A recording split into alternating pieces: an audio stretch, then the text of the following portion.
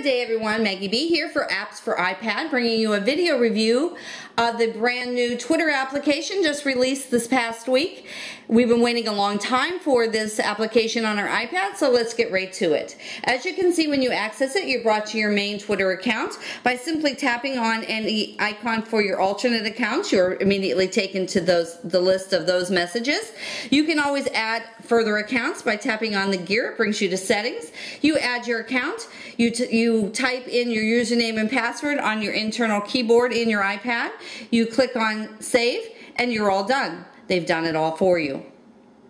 If you tap on any message within your tweets, you're brought to a bright, easy to read screen that contains all of your information. If you have any URLs contained within that screen, it will immediately take you to that website. These websites are all fully interactive. You have many opportunities to do various things with this tweet. You can hit the back arrow, which allows you to send a brand new tweet that has nothing in it to the person that sent you that tweet. You always have the option of saving or not saving it when you close it.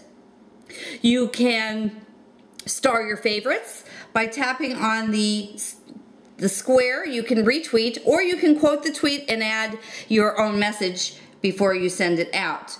By tapping on the far right corner, you have the ability to translate tweets, mail your tweet, or copy the link to the tweet. By dropping down to the lower right hand corner, there has some cool options. You can open it in Safari, you can copy the link, or you can tap on read it later.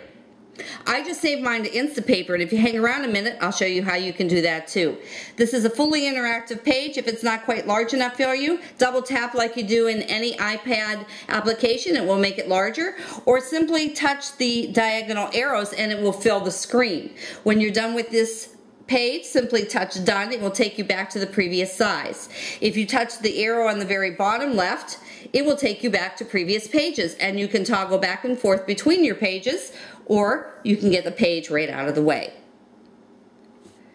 Again, in the left-hand margin, you have a variety of options.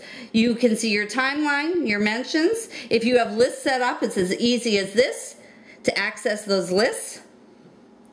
You can see any new messages. You can access your profile and edit it very easily. You have the ability to search all your tweets. And if you come down to the very lower left-hand corner and touch the square with the pencil, this is where you're going to put in your new tweets. You have the internal keyboard, and you can send messages to all your friends and all your soon-to-be friends. Now, I promised you that I would show you how I got that Instapaper to work so quickly. If we again touch the gear, it will bring up your settings. If you tap on services and then read later, you will see that you have the ability to set up either Instapaper or read it later as your read it later account.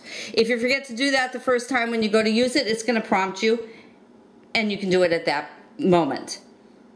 The only other thing that people are always asking me, where in the world do you refresh this new Twitter application? You simply take your finger on your top post, pull it down, it refreshes and loads all your new tweets instantaneously. Are there any cons to this? Of course, there's always cons to any application, but just access appsforipads.net and I'll have it listed there. That's it for today. That's the Twitter application in a nutshell. I'm Maggie B for appsforipads.net. I hope to see you on the website soon. Talk to you later.